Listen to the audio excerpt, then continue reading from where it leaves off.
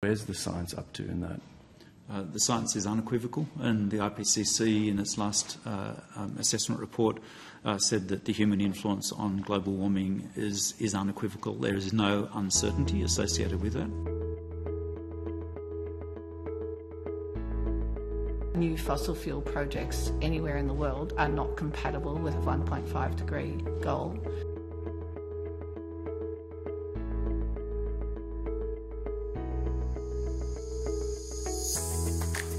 I'm Kate Lawrence, Climate Program Manager at the Institute for Climate, Energy and Disaster Solutions. I'm Tanya Russell, I'm a doctoral candidate at the Australian National University. Well, we've come to Parliament House to have a look at the Senate inquiry into the duty of care amendment proposed for the Climate Change Act.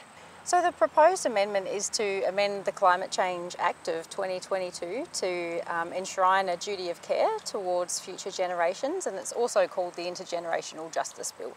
And so what this is hoping to do is to actually codify in statute a requirement for decision makers to consider the health and well-being of current and future generations in decisions that have certain environmental impacts and could pose climate change risks. So Aisbett's put in a submission. We covered some points that the senators today were asking about.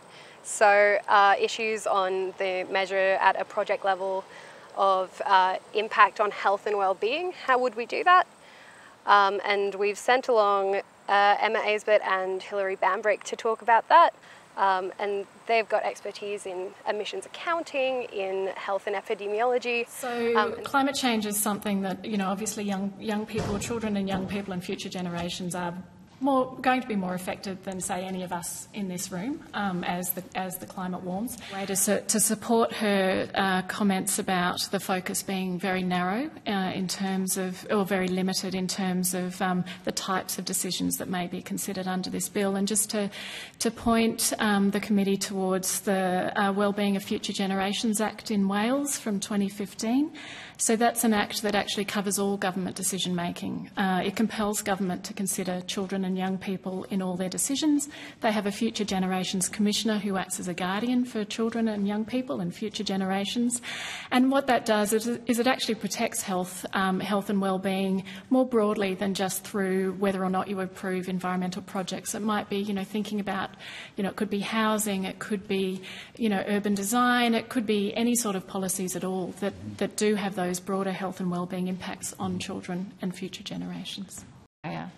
Regarding the link between fossil fuel projects and climate change. And of course the International Energy Agency has made very clear, this is an agency that is not renowned for being particularly pro-renewables, that new fossil fuel projects anywhere in the world are not compatible with a 1.5 degree goal. So this is, very clear objective analysis. I'd also like to point out for Australia's own net zero ambitions that the actual extraction process, of course, fossil fuels have greenhouse gas emissions associated with their use, which for Australia is largely in other countries, but also massive amounts of emissions, often mainly fugitive emissions associated with their extraction.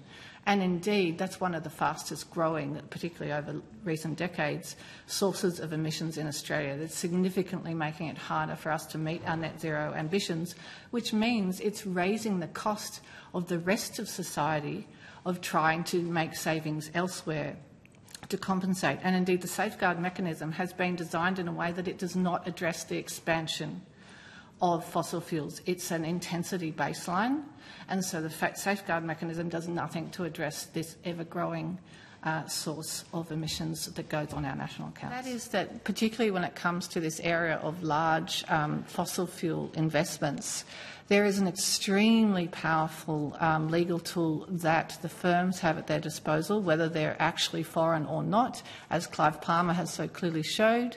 International investment agreements and investor-state dispute settlement can be heavily weaponised against any government or agency that tries to knock back a development of a mine or a gas expansion. And so I think it's really important that that's a very one-sided legal situation currently. I think it's very important that we increase the sort of legal defence and the backing for those decision makers who are trying to do the right thing to avoid Australia being sued for another $300 billion, for example. And indeed, maybe balance out the scales about who can take decision makers to court. And indeed, this is no denying, would actually help those who'd like to bring cases to challenge the opening of new fossil fuels. But I think that it's really a very minor legal tool in comparison to what the big corporations have at hand. So there's quite a few groups that have spoken to give evidence to the hearing this morning. We have been able to see the Youth Climate Coalition and aligned groups present their views, and they were extremely compelling. We've also been able to hear Director of Aisbett, Professor Mark Howden, speaking on behalf of his submission to ATSI, talking about the social cost of carbon and also the underpinning rationale for why we need this bill. What the evidence is and the science shows is that accumulations of greenhouse gases are already significantly increasing risks to physical health and mental health for young people across the globe, and that's unevenly spread. So some places are affected more than others, and some groups are affected more than others. So those people who are already suffering from poverty and gender issues or other stresses in their lives tend to be more impacted than others.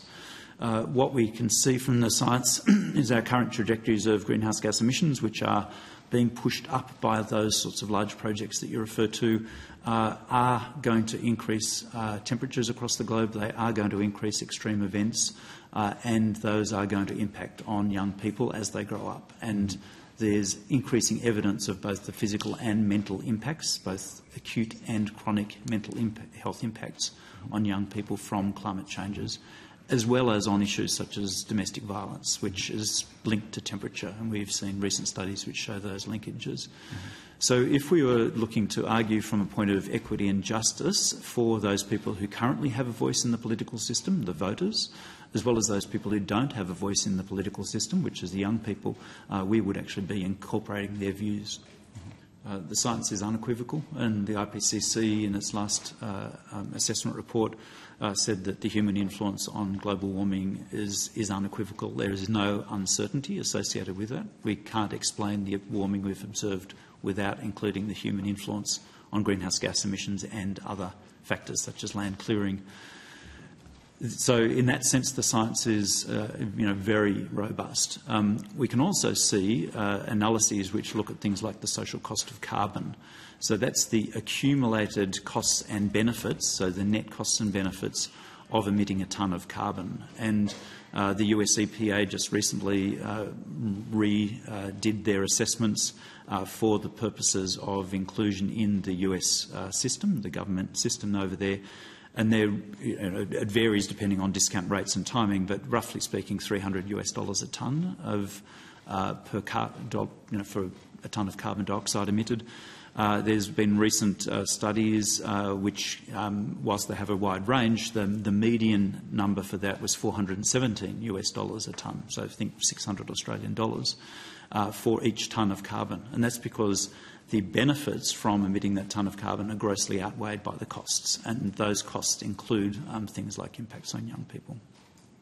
So just to clarify on that, you're saying that they're saying that the cost of emitting a tonne of carbon is in the range of 300 to $400 a tonne. That's right. Yeah. And so the way those analyses look at is that they look at a global scale, because every tonne of carbon eventually gets spread around the globe, so you have to look at it from a global scale. And you add up all of the positives that might occur, warmer conditions which can increase length of growing seasons, say in Scandinavia, against the negatives, such as increased health burden on people in the equatorial regions. And you do that over a period of time, and then you add up all of those numbers and you come up with a net cost. And the fact that it is so grossly negative in the sense that there's a cost of carbon tells you something about how our approaches are asymmetrical in terms of considering immediate benefit from emitting carbon versus the long-term cost.